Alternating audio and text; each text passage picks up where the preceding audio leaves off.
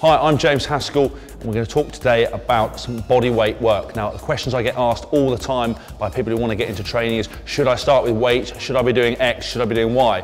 For me, the best place to start is body weight. You have a whole arsenal of tools here to get yourself strong, to get yourself fit without having to venture into a gym. So the session we're going to do today is all about body weight focus. We're going to put some press-ups in there, we're going to put some squats in there, we're going to put some lunges in there. The first exercise we're going to look at is a body weight squat, because legs are key and they often get left out. Three main points of this exercise are: get your feet shoulder width apart, make sure all the weight is going through your heels, and your first movement is to drop your backside backwards towards the floor. The rep count for all these exercises is, if you're starting off, I would do 10 reps. If you're a little bit more advanced, and build yourself up to possibly 20, 30 reps, and do 3 sets of these exercises non-stop. We're going to get you a little bit of a cardio blow on as well, and we'll get you sweating and ultimately get a little bit of leg burn.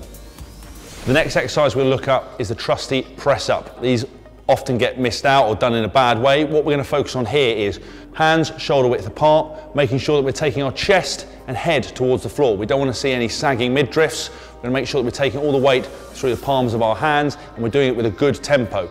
The next exercise we're looking at is the lunge. Now, this is a key exercise to get your legs, glutes firing, your hamstrings firing. What I would look to do here is making sure that when you lunge forward, you get the weight evenly distributed. You make sure that your knee doesn't bend over your front foot, and that you're getting a good heel plant. And you imagine that as you're lunging forward, there's a weight pulling your center down to the floor. You don't want to be skew whiff or leaning too far forward. Now, it wouldn't be a bodyweight workout without a bit of focus on the abs. So we're going to do some old-fashioned crunches. Key points of this exercise are: make sure you lie on your back, you've got your feet crossed over. Have your hands by the side of your head. We don't want anyone using your hands to throw yourself up. We want to keep everything nice and tight. You're trying to crunch up slowly, crunch down slowly.